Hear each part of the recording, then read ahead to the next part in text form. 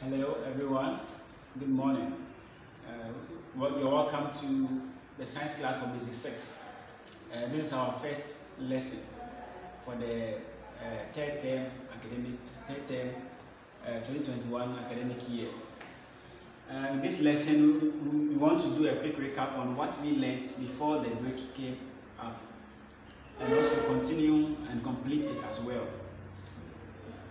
Before the break, we started with electricity and electronics, where we learned about electric circuits and the various components that make up electric circuits. We learned about bulbs, diodes, resistors, capacitors, inductors, electric wires, and the like. But it was kind of unfortunate we couldn't finish up, and we want to proceed on and finish up before we take the next sub-strand. It's actually another strand, force and energy. So we have other sub-strands that we need to look at before we move on to the next strand. Now, in this lesson, we want to look at electrical conductors, semiconductors, and electrical insulators. As we learned previously about electricity, and that we need a circuit, or we need a path through which this electricity or electric current can flow, so that we can get it to the various destinations, or we can get electricity to power up our electric appliances or electric gadgets. And we also learned that before we can get electricity generated, we need to get a medium through which electric charges can flow. And these media are scientifically known as electrical conductors. These are the materials that allow or easily allow electricity to flow through. Why are they able to do so? Because these special materials have free electrons on their surfaces, and we learned that electrons are the electric charge carriers. These electrons are the carriers, are the vehicles that can move electric charges from one place to another.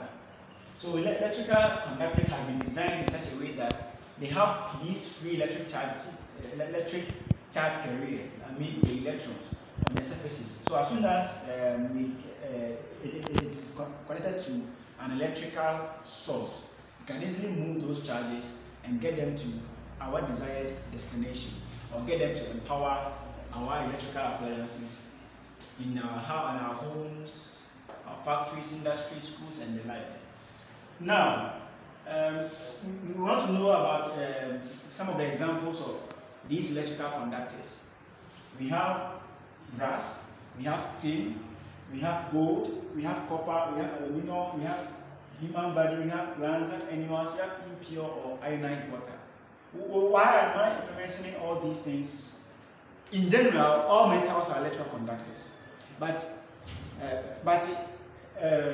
it's not only metals that can conduct electricity. We have also human body that is able to conduct the electricity. That's why when you touch a naked wire, you get shocked or you get electrocuted if God does it in a vein. Why? Because this human body also is full of ions, which are able to move or which are able to conduct electricity to the various destinations. So once you touch a naked wire, or you touch an electric source, these charges can easily move through you because you have these ions, and we have also water full of ions in our body. So we become a good conductor for electricity. In the same way, plants, animals, and all the living cells, living organisms that you can think of, these are all having ionized water in them. I mean, water that contains ions, which enables them to easily conduct electricity or move electric charges from one place to another. Also, we want to look at electrical insulators. Electrical insulators actually act in opposite to electrical conductors. For these insulators, they are the materials that do not allow electricity to flow through them. Why are they not able to conduct? Because these materials lack the electric charge carriers, the electrons on their surfaces. Because of that, if you connect to the biggest source of electricity, they will still not be able to conduct. That is why we have. That is why engineers always use plastic casing or rubber casing on every wire. They use it to wrap every electrical wire, because they know that these casings are insulated, and once one accidentally or mistakenly touches them, it can't shock the person, because the electric current flowing through the wires, the copper wires or the silver wires, cannot move through these plastic casing or the rubber casing.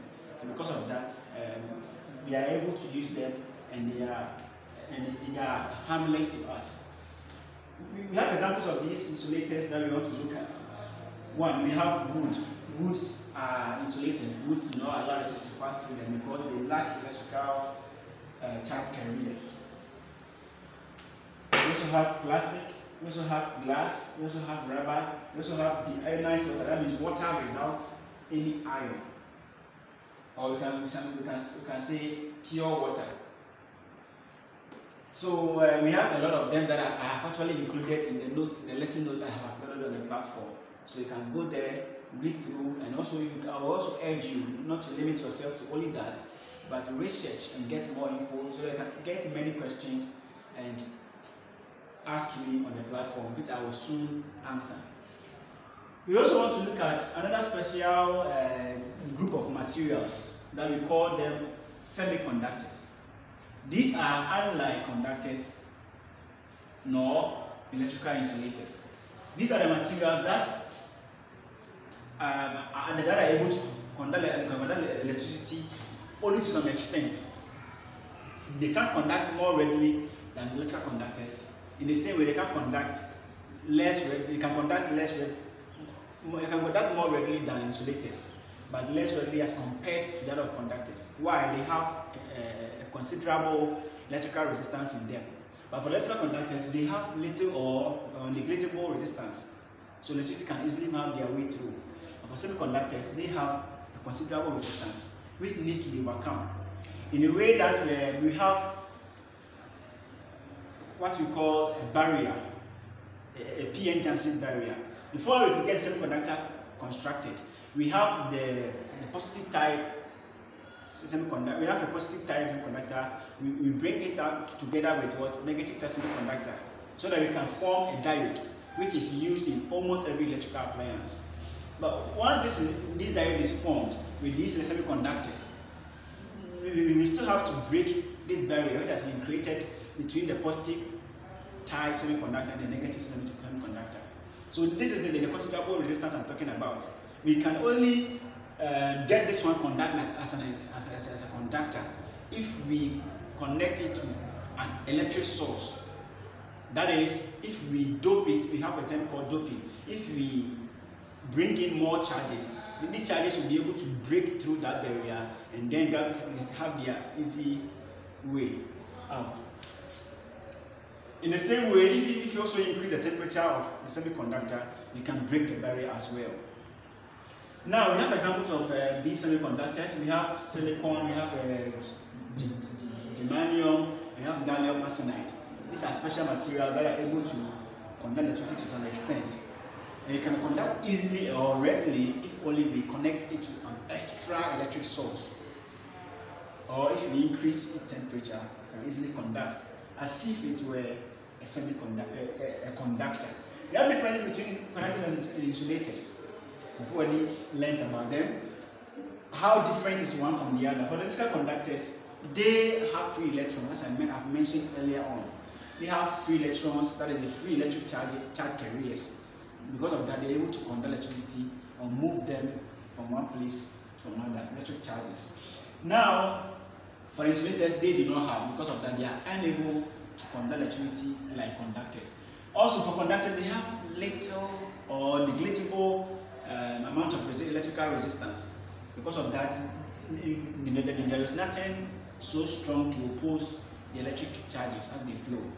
But for insulators, they have great or extremely high electrical resistance. Because of that, they are unable to conduct electricity, because this particular resistance will not allow the charges to flow. Also, for the electrical conductors, they are mostly metals, but for the insulators, they are non-metals.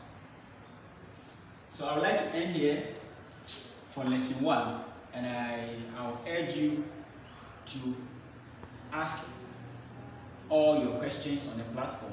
Do not hesitate to ask any question. I urge you also to read other materials, Google, get more information, and I've also attached homework, and I know you will see them and do them as soon as possible, so that I can mark and get a feedback.